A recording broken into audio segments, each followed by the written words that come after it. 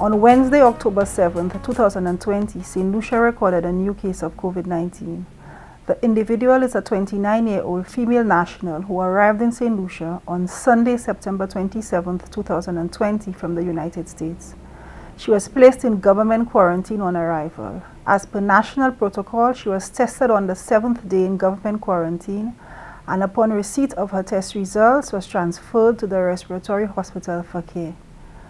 The Ministry of Health and Wellness has commenced the contact tracing, and testing will be done on all who may have been in contact with the case.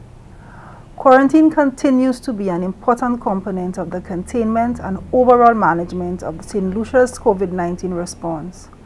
Quarantine is necessary for people who may have been exposed to an infection.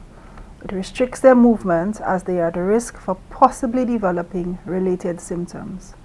Quarantine requires people to stay in a designated location for a specific period of time. Active monitoring in quarantine includes temperature checks and checking for respiratory symptoms. From March 2020, quarantine centers were set up in St. Lucia using various hotels to facilitate the large numbers of returning nationals and any non-nationals that may arrive of concern. These quarantine services have been provided free of charge to the public. In an effort to sustain the availability of state-based quarantine options, it has become necessary to apply a fee which has been subsidized by the government. Effective October 15, 2020, quarantine daily fees will be applied as follows. For single occupancy, US $95. For double occupancy, US $165. And for triple occupancy, $240 US. Double and triple occupancy applies to families within the same unit. Home quarantine will apply to minors, persons with specific health conditions, and those with conditions to allow home quarantine. As we continue to open the various sectors, the public is advised to take personal responsibility to protect themselves, their family, and colleagues by ensuring responsible behavior at all times and in all locations.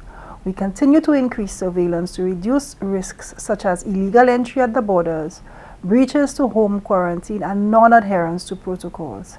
We advise on safe masquerade gatherings by adhering to the established guidelines. The public is also advised that new sectors open will also have protocols in place. These include the use of face masks in public and maintain safe physical distance from others. As usual, the Ministry of Health and Wellness will continue providing updates.